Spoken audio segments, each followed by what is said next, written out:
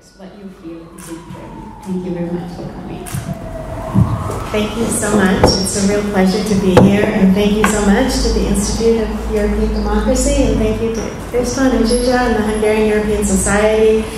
I am going to open up with maybe 15 minutes, 10-15 minutes of comments, and then I'd like to open it up to discussion. This is obviously an enormous subject, and what I want to do is just lay down a few markers, especially in thinking about the sources of political change in the region. And this is something that I have been studying since, essentially since 1989. I was a student when the wall fell, actually in Paris. I was at Sciences Po at the time.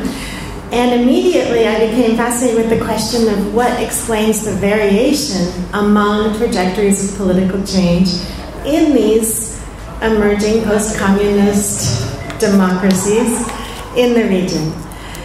And it didn't take long until I realized that unlike most studies of comparative political change, which focus on domestic factors, in this region we also had a very important role of external actors, especially the accession process to the European Union. And so here we have, I think now, the challenge of trying to understand again the interplay of domestic and external factors in political change. The first point I want to make is about the narrative of democratic progress, and this is really kind of a human point, right? I think for many of us, since 1989, even though we saw all the problems and we saw the fact that many countries transitioning from communism were simply transitioning to another form of authoritarianism, and this was the case across much of the post-Soviet region, in our region, and also eventually in Southeastern Europe, we felt a sense of democratic progress. And this was mirrored in the narrative of essentially European political change since World War II and in American political change since World War II, right? A narrative of democratic progress where greater democratic quality means human rights, it means equality, it means tolerance, inclusion, fairness. And the idea that once you include, for example, more minorities and women and people of different religions and ethnicities into public life, you are improving the quality of democracy and the quality of public life. So now across the board we're experiencing, I think, what was for many of us a very unexpected and unfortunate pushback against this sense of democratic progress. And here, can you hear me in the back? I'm not sure. And here in the region, unfortunately, the Visegrad countries have become a kind of poster child for the end of this narrative of democratic progress, along with my other adopted country, the United States. So, what does this mean for the region?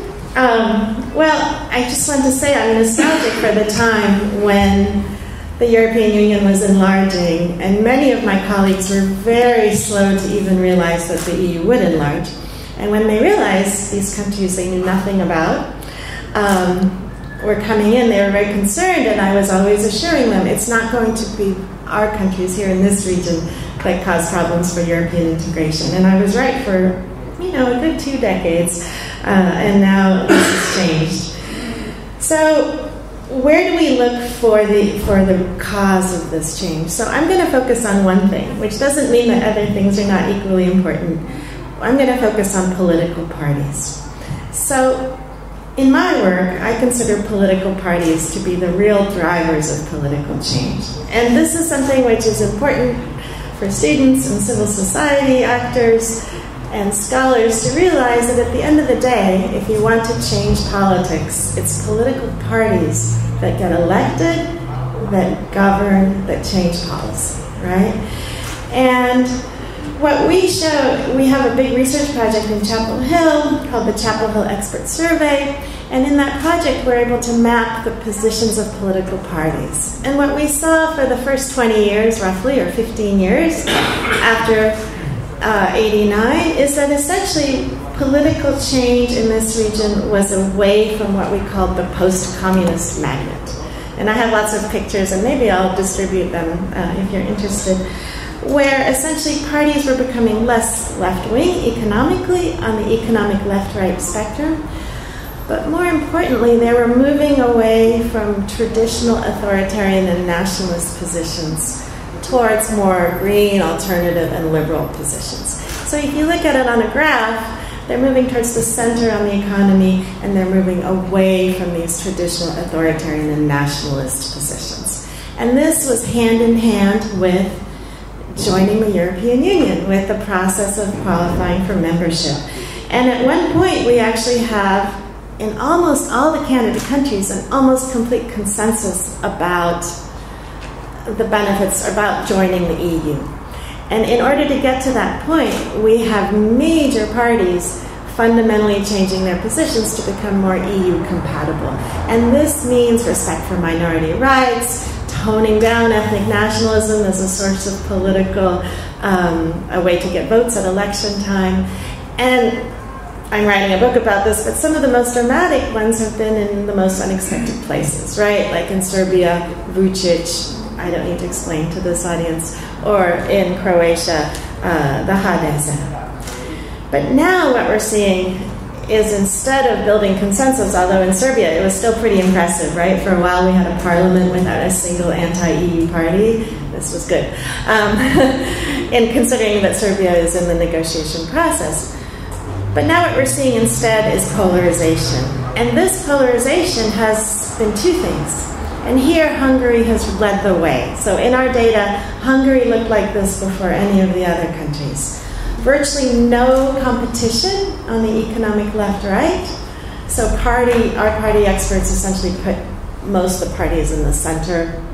Orban is a bit to the left of the left-wing parties. That's always been a fun fact about Hungary. And then all the competition is on what we call this Tangel or social axis. All of the competition is about identity issues. So Hungary came first, but now we see Croatia very polarized on identity issues, virtually no competition on the economy, except for our friends who are very left, but they're not quite in the game here.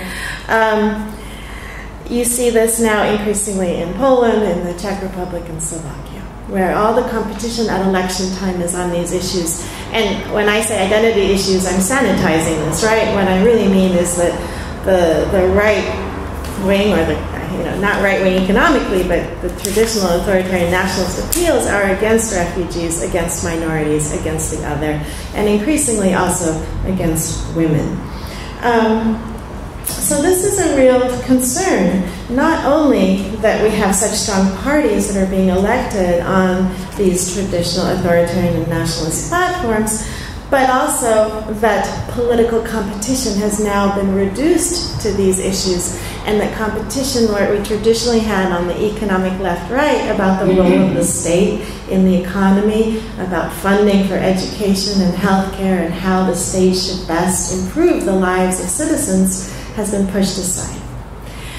Now, one of my problems with this debate is that we tend to talk in the passive voice, right? I just said it has been pushed aside. But there are actually specific actors who are pushing this aside, and those are the leaders of the political parties that are benefiting from this polarization. So we have a lot of names for them. One of my colleagues calls them damn illiberal rent-seeking thugs. I don't know if that should be in the academic literature. But it's clear that these incumbent ruling elites have one goal, and that is to concentrate power. And they have a remarkably common playbook when it comes to concentrating power. For a long time, I really pushed back against this thesis that the rest of the region is going the way of Orban. Right? This is what people said to me all the time. Oh, is the rest of East Central Europe going to end up like Orban's Hungary? Are they going to copy him? And I said, no, lots of variation. And there is a lot of variation in terms of the strength of the opposition, how well organized are other political parties, what is civil society like. There is huge variation. These countries are not all going to end up like Orban's Hungary. However, these ruling incumbent elites who want to concentrate power have a remarkably common playbook when it comes to the rule of law and the justice system, when it comes to restricting non-governmental organizations and trying to co-opt them, this fight against corruption as a way to actually deflect attention from massive corruption, and of course the nationalism, this otherness, we as a nation. The struggle for the nation is used both to justify the concentration of power and to deflect attention from the concentration, especially of economic power. So Orban is the most accomplished, and one of the things that we see, and of course, I should add, this is what is happening in Turkey, this is what's happening in Russia, this is what's happening in the United States, especially on the state level. But unfortunately, I see it also now happening in Poland, in the Czech Republic, and potentially again in the Balkans. Now, Orban is the most accomplished, and here the EU is amazing, right? Because it's with the help of EU funds that these incumbent ruling elites are able to concentrate and consolidate their power. Not at all to blame the EU for the wonderful funding for infrastructure projects, but we see that, the cynicism, right, of lashing out against the EU while at the same time those funds being instrumental in the consolidation of power. We see that again also right now in the Czech Republic. Now, one of the questions which I'm often asked is, what about the Czech Republic? And here we have, unfortunately, the ANO party of Andrej Babiš, and he is now set to win the October elections unless something really unexpected happens. This is a party which was created by an oligarch, essentially one of the 2 or 3 most corrupt people in the region, I would say, or in the Czech Republic for sure, founds a party and is elected by the Czechs on an anti-corruption platform. The irony of this is sickening. And once in power, he does all kinds of things to benefit not the little people, but to benefit his own business interests. So it's just stunning, and yet his popularity continues to grow. And I'm going to come back to this problem of communication. Now, Babiš is a little bit different than Hungary or Poland in the sense that he doesn't so much talk about defending the nation as he talks about the benefits of concentrating power in order to create this kind of business state that is economically efficient. But I will lay down the marker that in the last few months we see a real increase in racism in the way that he campaigns as well, unfortunately, as other Czech parties. So this racism always has been against the Roma, now against the refugees that don't exist, right? It's like anti-Semitism without the Jews. We have incredible Islamophobia without a single, really, refugee. And many people have been likening him to Trump, but since today we have an exciting day in world politics, including the testimony of James Comey, I will say that Babiš is much more savvy than Trump in the sense that he essentially has the Czech police and secret services in the palm of his hand.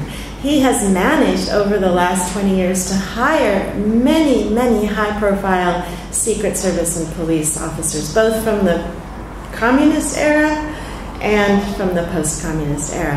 And that means 2 things: that he has access to all kinds of information, that he has friends, contacts directly in the secret services and the judiciary and the police and the prosecutor's offices, and also that he has an incredible amount of material that he can use potentially to blackmail other politicians. And we've seen that play out on the front pages of the media that he now controls. So when other politicians cross him, it shows up on the front page.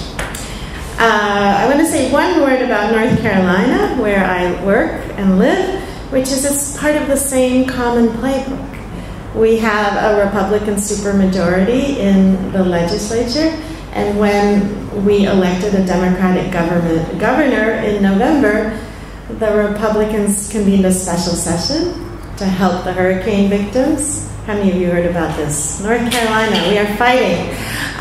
15 minutes after the start of the special session, they started stripping the powers of the governor's office. So once they lost it, they basically took away his powers, like the night of the long knives. It went on and on and on. So I want to end with 2 points. First, the supply versus demand of this populism and nationalism.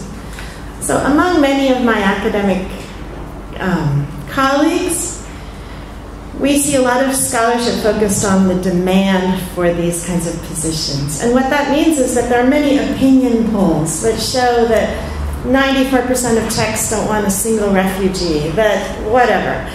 And these opinion polls are a wonderful source of data. It's a great way to get your article written and published, and it's important to write about what citizens think.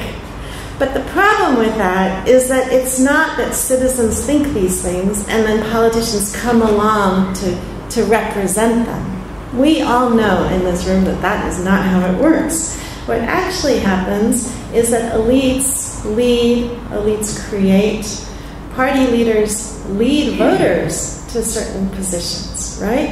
And one of the things that we can all do is to stop using the passive voice and to start using the active voice. You know, this party had, pushed this position in the campaign and to some extent changed public opinion. A great example for a positive is Vučić's Serbia. When Vučić decided that he was going to be EU compatible, he hired an opinion poll company to track his voters, the Progressive Party voters. Every 2 weeks, they did a poll for a while, and then every month. And in that poll, you can see how his voters start being more pro-EU and care less about Kosovo. And he was trying to push them in that direction. And it works both ways. My other point is closing points is about the role of other elites and the role of the status of politics. So I've worked in Czech politics enough to know that one of the problems with the concentration of power by these incumbent ruling elites is that we tend in the region to have fractured and incompetent oppositions. And I don't know why. I mean, if you look at Serbia, for example, this opposition is hopeless. I mean, of course, there are wonderful individual people in the opposition, but if Vučić does turn towards full-blown authoritarianism in the next couple of years, which I still don't think he will, it'll be in part because the lack of a coherent opposition. In the Czech Republic, Babiš is surging in part because the opposition can't organize itself. And the reason, I don't know the reason exactly, there are a lot of personal animosities in these small groups of elites, but I think part of it is that people like to be the head of something, and working in party politics is hard. So if you get all your like-minded Prague elites who fear the rise of Babiš, who understand what this means, that doesn't mean they can work together in a political party. And the other worrying thing is about how joining parties and working in politics is perceived in the region. We see more and more that young people especially want to have nothing to do with politics, because if you say, I want to join a political party and be a politician, it's as if you're saying, I want to be a criminal. That's how a lot of my students in Belgrade and Prague and elsewhere explain it. And this has to be changed. And one of the most important things, I think, is for elites to lead the way and work with parties, in parties, because I am convinced that at the end, political parties are the most important source of political change. That's not saying that civil society isn't important and academia is important, but at the end of the day, it's like the protests in Bosnia. They went nowhere because the protesters said we want to have nothing to do with political parties. Okay, and finally, communication. How do we change the minds of voters? I hope I'm going to learn about that today, because it is so frustrating to see the difficulty in communication. And I'll just say, for example, the European Union. It's so easy for politicians to blame everything that goes wrong on the EU at the national level. And it is so difficult for the EU itself, for civil society groups, for center parties who want to talk about the benefits of European integration, to overcome that. We have this, blame everything bad on the EU and take credit for everything good at the national level. And that's just one example of, how the control of the media and so forth makes it really difficult to change how people vote and how people think. Okay.